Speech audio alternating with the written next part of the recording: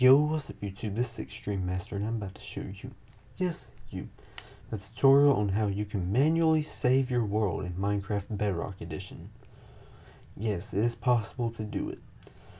Alrighty, so what you're gonna want to do is, of course, we're gonna go ahead and save and quit out of this world.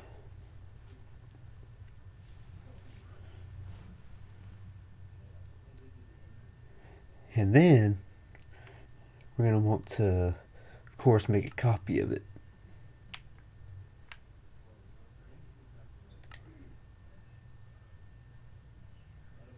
There we go. Now we're going to go and hop back onto the original world.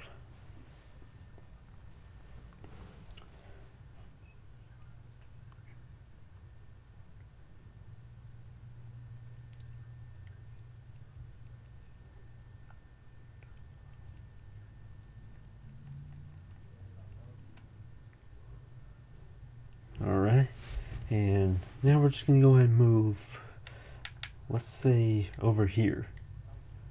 Alright, then we're going to want to save and quit here. And basically how this works is we've copied the world before we moved our character over there. So, yeah. Now let's go on the copy.